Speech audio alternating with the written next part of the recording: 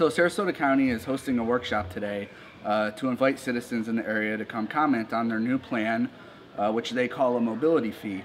And basically what this is doing is replacing impact fees as we know them. And what impact fees are they're basically a tax that developers pay for every new project they have, whether it be a house or an apartment complex. And that money is basically used to build new roads, and different transportation projects like that. And this has become a big deal because right now development has really picked up in the area, and we're having a big problem with traffic as well. So we're seeing more of this money come in, and we need it more.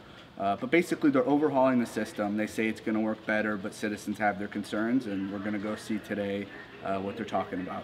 Administrative hearings started this week and ended this week in the bid flap that is concerning A.D. Morgan and the Suncoast Technical College campus in Northport. Basically, A.D. Morgan was selected by a selection committee to do the project, but Superintendent Lori White, for the first time in her tenure, came in and said she would prefer to have Willis Smith do the project. Willis Smith built the North Sarasota Suncoast Technical College campus, and ultimately the board voted to award Willis Smith the contract. A.D. Morgan protested, which resulted in these administrative hearings. Although the hearings ended this week, we won't know the final decision for another week or two, so stay tuned.